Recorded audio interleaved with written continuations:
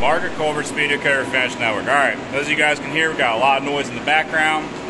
We got the inflatable booth back up. So I got my banged up 2015 Honda Civic with us. As I said in the last video, got this car on a super steel. It's only got 79,000 miles on it. The rest of the paint is in pretty good condition. I could probably buff it. I might end up painting the whole car in the future. We'll see. But I figured, hey, I got an inflatable paint booth. Why don't we go the slight extra mile, even though I wasn't picky on the body work, I wasn't picky on the prep work. Let me use the tools that I have available to me, and let me see if I can get just that much better of a finish. This system is from Swimfla. It's the best of the best. It's got the Elephant Duck. It's got the two 950 watt blowers. I got an upgraded 2 horsepower blower for the vent. And then this wasn't included. This is a, I guess, 10,000 CFM, something like that, suction fan. As I said on my previous video, this is the closest thing to a real spray booth. Gonna be honest with you, anything else besides this, not even worth it. So let's get back in the booth with the Swimfla spray booth. Delivered pretty good results first time I used it. I'm expecting pretty good results the second time. Let's load some paint, give this thing a try.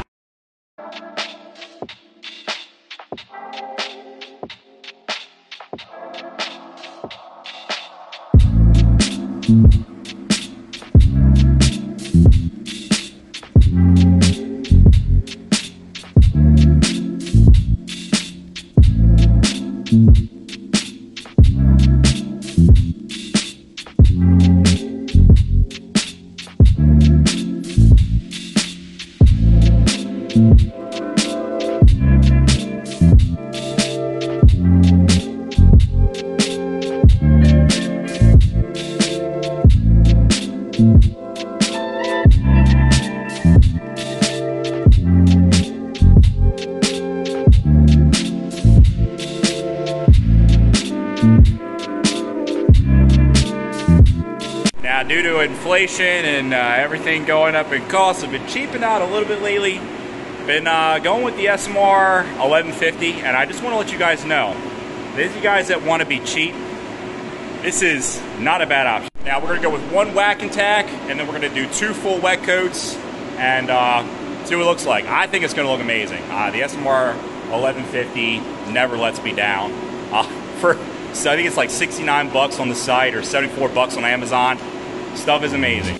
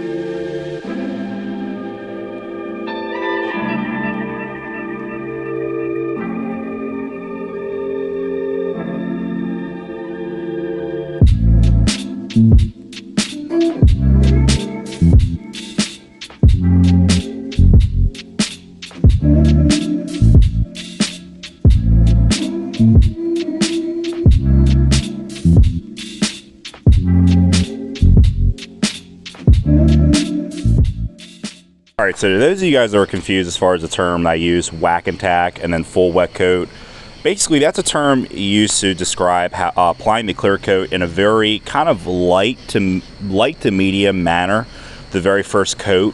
You know, you're not getting like a full wet coat, you're just getting barely enough clear coat to provide a full seal over the base coat. And then the second coat, as you guys can see, I'm hammering it on really nice and wet. Now I find with the SMR 1150, this is the best way to use this particular clear coat. I do one really light coat, make sure it's a full seal. You don't want any base coat showing when you do your whack and tack. And then the second coat, you know, you let it flash off, let it set up really good, and then you come up and you do a second, you know, really wet coat. And I find that that's just enough product to make it come out really, really good and make it have a really nice shine. It's got some trash in it. I think that's trash because this hood was repainted before. I think I just didn't sand it out well enough, and that's trash that was in the previous paint job. But it's got, you know, it's got some imperfections, but stand back 5 feet, looks great, all right? This is not a freaking McLaren, this is not a Ferrari. I mean, this is a newer Honda Civic. I would consider this an acceptable finish for a newer Honda Civic. So we're gonna pull the fender in. We're actually gonna pull the whole car in. I'm not gonna pull the fender off that car. It'll take me 20 minutes to pull it off when I could just take 5 minutes to mask, you know, throw a sheet of plastic over the whole car, mask it up, done. 1 hour later. Talk about precision, guys. Down to the last drop of paint. Where's my paint gun at? Look at this, look at this. I had to throw a little bit of reducer in my PPS cup just to get a last little tiny bit of coverage on this fender. I knew I was gonna possibly run out of paint. I was like, Marco, I cannot believe you are a professional painter. You did not get the amount of paint you needed. I was literally ashamed of myself. I had fender, little orange peel on the base coat, not too crazy about it. I'm just trying to slap this car together, guys, and just get it on the road, shiny, all in one piece.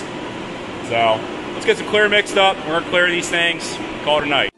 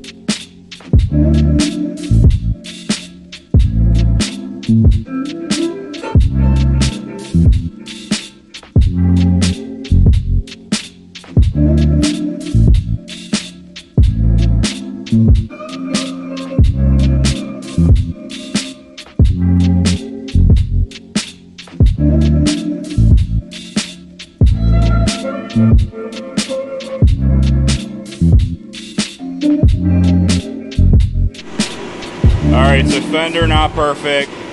Couple dust specks in the front. I didn't actually sand this fender. The only part I sanded was I did a little bit of body work in here, which also did not turn out perfect. It's a little wavy. Don't really care. The rest of this I just scuff padded. So like I said, this car had been painted before, hood, fender, and also this store has been repainted before. The back door's been repainted. It's had some hands in it. I wasn't too picky with this job, so a couple dust specks here and there. Not bad, but I mean the finish is pretty good. Fender didn't turn out too bad. I thought this wasn't going to turn out all that good because the base coat had a lot of orange peel in it, but this actually turned out pretty acceptable. Pretty nice finish. Got our pillar that we painted here. Nice little blend. Might run a little bit of polish over that by hand, but not bad. All right, so second time using the inflatable spray booth. I gotta say, I'm pretty hooked. This thing really does put out like a good professional spray booth quality finish. I'm gonna be honest, you guys know I'm in the auto body field. I'm not gonna name any names. I'm not gonna call anybody out, but I have seen some other local body shops work. Let me tell you something. They're all getting dust in their work. I've seen dust. I saw a bumper the other week that had like 20 fish eyes in it. I mean, it was atrocious. So just because them boys out there got them $100,000 paint booths, don't mean they're going to beat the rednecks in their backyard with these little, you know, wing-wang inflatable spray booths. We can definitely kick some butt with these things. If I honestly actually cared on this project, I mean, this will look 10 times better. If I actually took the time, sanded this fender with 600 grit, 800 grit, Actually cleaned it more than one. I did one wipe with water-based pre-clean, not even wax and grease remover. If I actually really cared, I could have gotten a glass finish. I mean, I could get this thing to look as good as a brand new Ferrari if I wanted to in this paint booth. But simple matter is, guys, you know, just like a professional fighter, you're not going to throw all of your energy into every single punch. It's one of them jobs. I wanted it to look acceptable. I want it to look clean, better than a cheap Mako paint job, but somewhere in the middle. And you know, Speedokote's cheap is clear, the SMR 1150, and we got a pretty good job. All right, guys, that's going to wrap it up for this video. Hope you guys enjoyed. Like, subscribe, new videos every week.